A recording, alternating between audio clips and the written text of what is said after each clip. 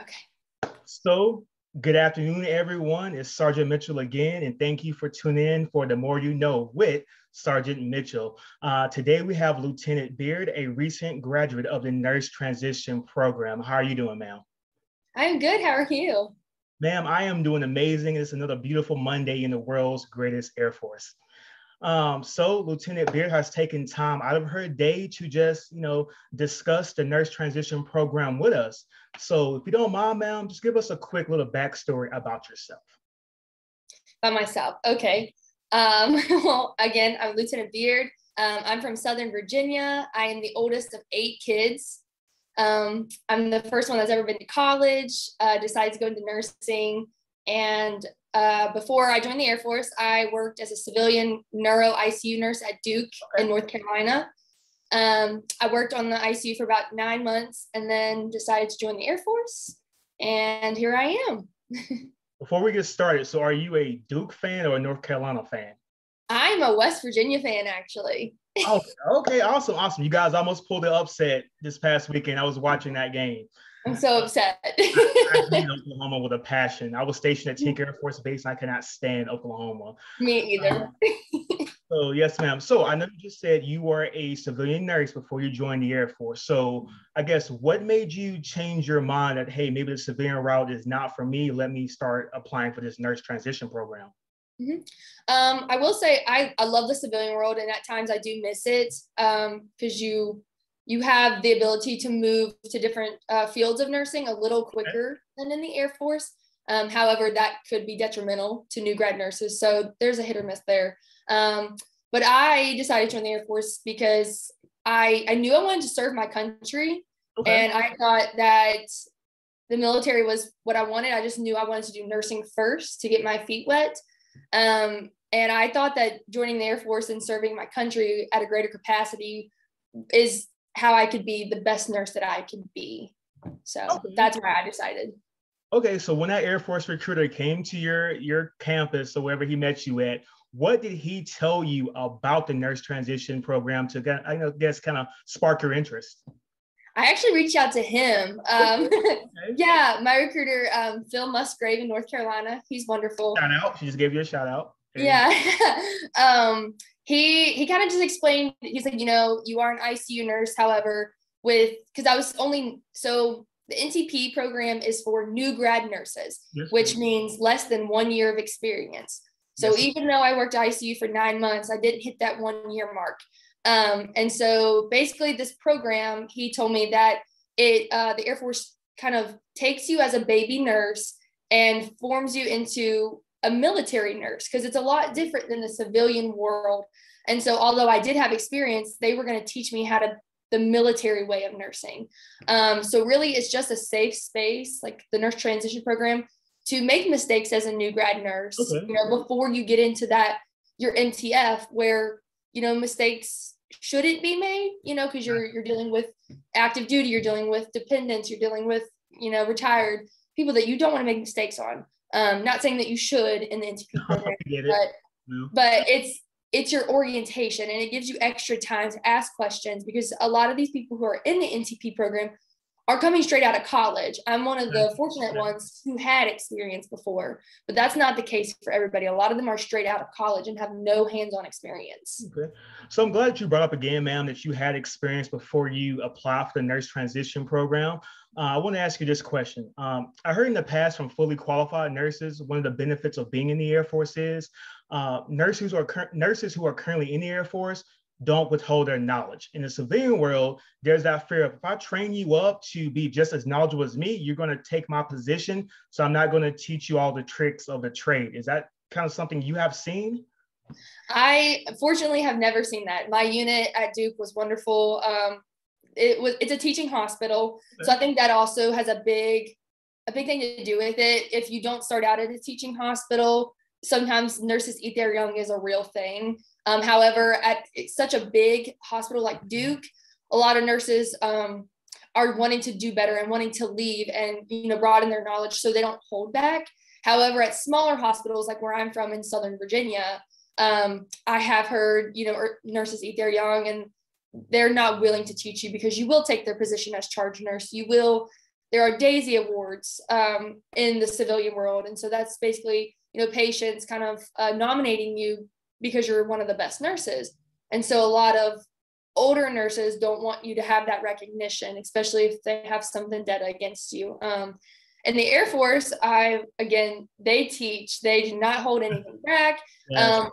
The retention obviously is different in the Air Force because you move every 2 to 4 years. And then, people join ICU fellowship or the ED fellowship.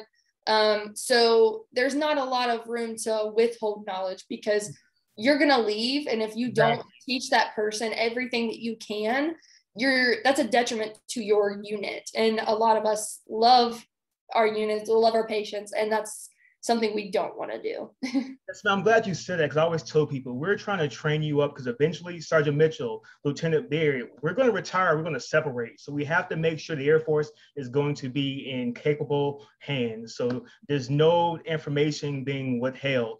I know you said you reached out to your recruiter. When did you actually start the application process? Oh, yeah. So I started working at Duke in February of 2020, and I actually reached out to him in March of 2020. So pretty early on, because I knew, not that like my orientation at Duke was bad. I loved it. I knew I wanted to do it. But I knew that the process with COVID, because COVID was slowing everything down, that I needed to get it started earlier rather than later. So I think me and Sergeant Musgrave probably started April, I believe. We started paperwork in April, and then I commissioned in October and went to OTS.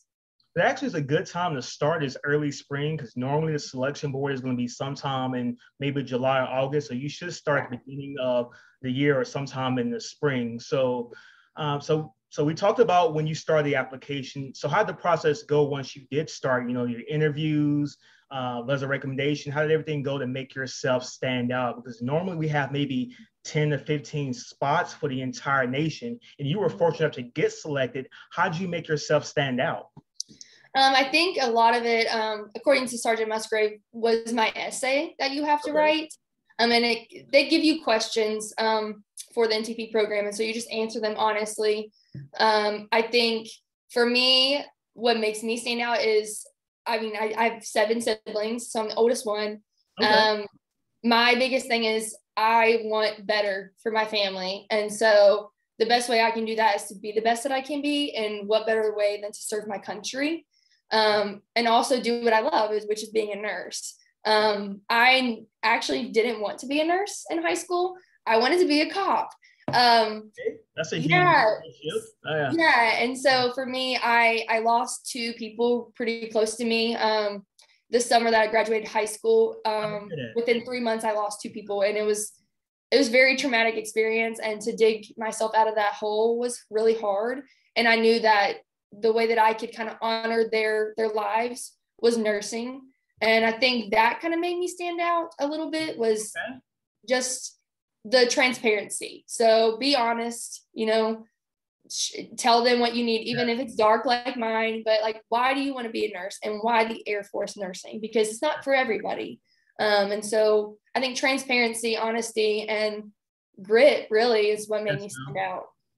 And I'm glad you said that, ma'am, because you said something very tragic happened to you, but you were able to convey to the selection board how that drove your passion to be a nurse. And I think, like you said, that's probably why you got selected. The Air Force is not looking for, I just want to serve my country, I want to make my parents proud. That is amazing. But if we only have 15 slots and 80 people are applying, how are you going to make yourself stand out? Mm-hmm. Okay, so now that you've been selected, you are going off to officer training school in October. So how was that process for you?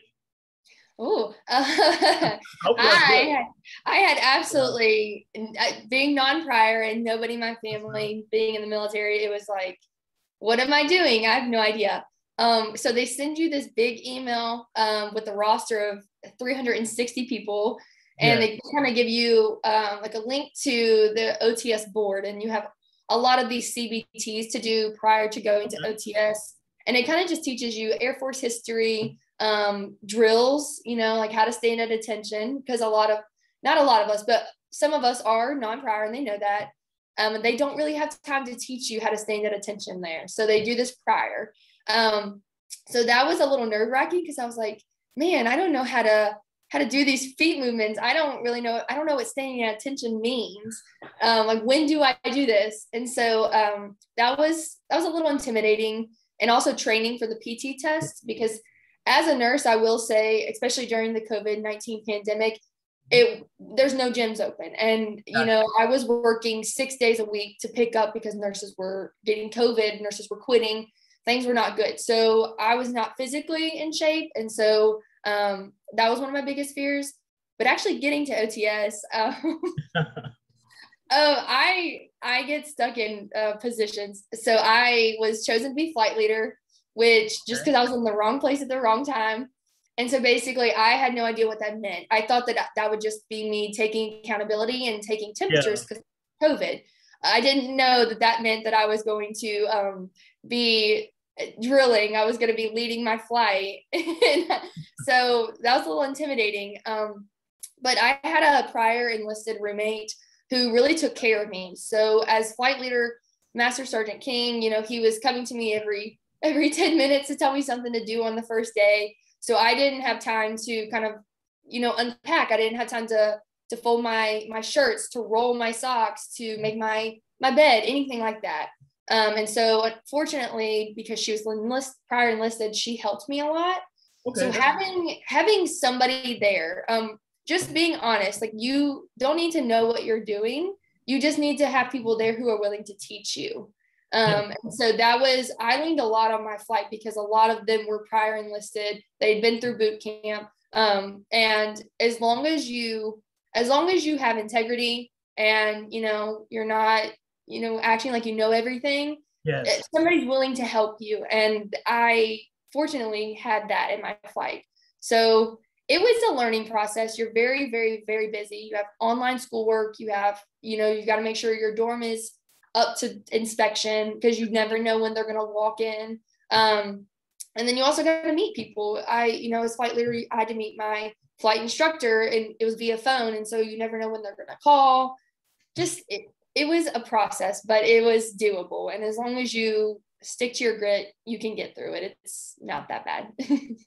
Awesome. So the one question that we do get all the time, ma'am, is while I'm in officer training school, will I have contact to my family and friends? Can you please speak on that?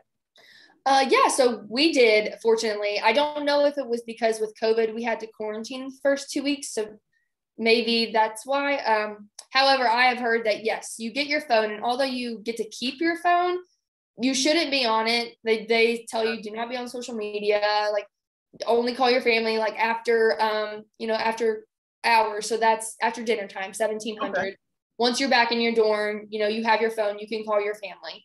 But during, from 0400 to 1700, they would prefer you not be on your phone. So yes, you can call your family. I'm glad you said that, because people always think they're going off to prison. I'm like, no, you can still call, you can still FaceTime, Zoom, Microsoft Teams, whatever. We're not snatching you away from your family. Yeah. Okay. Now that you have graduated officer training school, now you are going off to the actual program. So can you please speak about that? So what does the program entail? Yeah, so I went to Tampa, Florida, to MacDill Air Force Base. So there's no hospital on that base. So we do our clinicals at Tampa General Hospital, civilian hospital. So your first, your first week to 2 weeks, you're going to be in the classroom. So you're going to go in OCPs, Monday through Friday, and you're going to kind of go through PowerPoints, like, how did the Air Force begin? You're going to learn Air Force history again. Okay. Then they're going to go into nursing history with Florence Nightingale. They kind of just go over everything. And then they kind of tie that into Air Force nursing. So they give you a brief, like, okay, this is your history as an Air Force nurse. You should know it. You should love it. And then they go into rules and things like that. And then they kind of go into the clinical setting. So you have a skills day prior to starting clinical. Okay. And that's probably at the end of the first week or the beginning of the second week. And so that's where, because again, a lot of these people, students are, I think in my class of 15, there were 3 or 4 of us that had prior nursing experience. So the rest of them just came out of ROTC or nursing school. So they show you how to put Foley catheters in, NG tubes in, place IVs, important things that you need to know because you're going to be doing it on your unit. And so they check you off. You go through each station and you have a partner, and then there will be an instructor there to check you off. Okay. So once you've completed that, after the second week, you go into clinicals. So they issue your scrubs to you, and they kind of tell you what you should wear, what you should look like. And they explain to you that they will be popping in once a day onto your clinical unit to check in with you. And when they do, like Major Shockey was one of my instructors, when she would come visit me on my unit, you have to give an SBAR report on one of your patients. So they kind of teach you that prior to going into clinical as well. What is SBAR? How do you give it? What do I expect from you? And so once you learn all that, you go into clinical, you go to your unit. So you have a home unit, and that is your med-surg unit, because a lot of us are med-surg. Yeah. You have your home unit, which is where you do most of your clinicals. However, they're called impact days. Impact days are, we get 1 day in the emergency department in the trauma bay. We get 1 day with the code team. So if there's a code blue anywhere in the hospital, you run with that team to that code. You get to go to an ICU. They do ask you preferences, like, okay, which ICU would you prefer? And then they'll stick you where they can on which day. And then I think there might be one more impact day, but I can't remember. So you have 4 to 5 impact days, and then the rest of your clinical days are your home unit. So that's kind of what it looks like. Okay. So how long is that first, I guess, that program? How long is that? How many weeks? I want to, oh my gosh, 10, I believe. 10? Okay, let's go with 10. 10 weeks sounds good to me. So once you complete that, ma'am, you're going off to, I guess, your actual assignment, right? Your first base? Yes, sir. Okay, so once you're at your first base, they take they let you go. Are you still being shadowed? Somebody's following you? What's happening? Yeah, so once you graduate the NTP program, you have the 10 days or whatever your orders say to get to your NTF. So once you get there, you're still in orientation. NTP is really just, it is still orientation, but, it's, for me, it's a civilian hospital, so it's not really the same. And a lot of even NTFs are different. So, SAMC uses a different system than Wright-Patterson. So they understand that, like, even though you did NTP, you still need orientation to your specific unit. So yes, I got to my unit, and I did orientation for 6 weeks. And sometimes you have 2 preceptors, sometimes you have 4, just depends on, if somebody's getting deployed, things like that. So yeah, about 6 weeks. You can, if you need more time, your NTF is usually pretty lenient with that because they know that you're a new grad. So if you need more time, they'll give you 8 weeks. But yeah, so you did that for about 6 weeks, and you kind of just learn your unit, learn your charting system, and your patient population as well. So how are you liking your actual first base so far? How's everything going for you? I wish I would have chosen Eglin as my first base, but I was fortunate. So in the process with Sergeant Musgrave, getting selected, they do give you options. They say, okay, put your top 5 choices of bases, and they give you a list. And they do that for NTP as well as NTFs. So NTP, I wanted Tampa. So fortunately, I fell into even though, like, if I would have selected, I wanted Texas, I didn't fall into that time frame because Texas, like, that they were behind us. So, like, Tampa was the one I needed to go to. I did choose Wright-Patterson as my first base because I wanted to be closer to my family for my first assignment, just in case, because I know, like, my career is going to take off. And I knew that I would, because I'm not a fully qualified Air Force nurse for the first year, I wasn't deployable. So I figured, why not be closer to my family and all of my siblings for my first year to 2 years before, my career really takes off and, I go overseas or things like that. So I'm very fortunate. It's cold up here already in Ohio. That's why I want to stay down south. Yes. Yeah, I want to go back down south. It's like 50 to 60 degrees here already, so it's a little cold, but we have a pretty big base. We have a really big MTF, it's not the biggest one, but we do see a lot of patients here. I think it's a good place to learn. Honestly, I like it a lot, and my leadership is absolutely phenomenal. So I'm very blessed and very fortunate to get a really good first assignment. Awesome. So I'm glad everything is going positive so far. Hopefully it stays the same way during your 3-year obligation with the Air Force as a nurse. I did want to step back, ma'am, ask you about your family, because you said you're the oldest of 8 siblings. So was your family supportive of you joining the Air Force? Were they hesitant? You mind speaking about that? Yeah. My, my siblings, because they're so young. The youngest one is, she's almost 2. Wow. So she doesn't really comprehend. She just knows that Savannah's not home anymore. Yeah. But yes, my dad's very, very supportive. My stepmom is very, very supportive. They were a little hesitant, it's a military, it's new, yes. I'm going to be far away, things like that. And with nobody in my family really being military, they don't quite understand, they think, oh, she's just going to get shipped off to Afghanistan. It's that's like the first thing, Full Metal Jacket pops in everybody's head. Yeah. And so same thing. My mother does the same thing. She gets so worried, but, after, kind of explaining the process and them kind of understanding, I am a nurse first and foremost. Yes. So my duty is to, my patients. So yes, will I get deployed? Absolutely. It's part of your duty in the Air Force. But, I will be stateside a lot. And so I think explaining to them, they became more supportive because they knew that it was something I really, really wanted, and they could see that. Awesome. I'm glad your family's supportive, ma'am, because sometimes, we hear mom and dad's like, don't do it. They're going to ship you off to Afghanistan. You're going to be jumping out of planes, kicking in doors. Oh, no, you're joining the Air Force as a medical professional. That is going to be your full-time job. We're not going to train you to be a nurse and say, hey, go start working on this aircraft, go start kicking in doors. No, you're going to be a nurse. Mm-hmm. So I'm glad that you actually validate, hey, Sergeant Mitchell is not lying to you. Sergeant Musgrove is not lying to you. So, ma'am, what would you say to somebody who's currently on the fence, who's currently in school to be a nurse, or who's fully qualified? What would you say to somebody to make them more comfortable about contacting a recruiter to see if this is the best option for them? I think just knowing yourself. I think you need to deep dive and kind of understand what is your goal. So again, do you want to serve your country? Yeah, but does that mean that it's the best fit for you? I think that, Air Force teaches you a lot, and, we have preceptors who are wonderful. They want to pass their knowledge on. They want to grow. The military does push you to be better. They want you to get your master's. They want you to get your doctorate if that's what you want. They want you to take on leadership positions. They want you to be the best version of yourself as you possibly can, because that is what's going to be beneficial to the mission.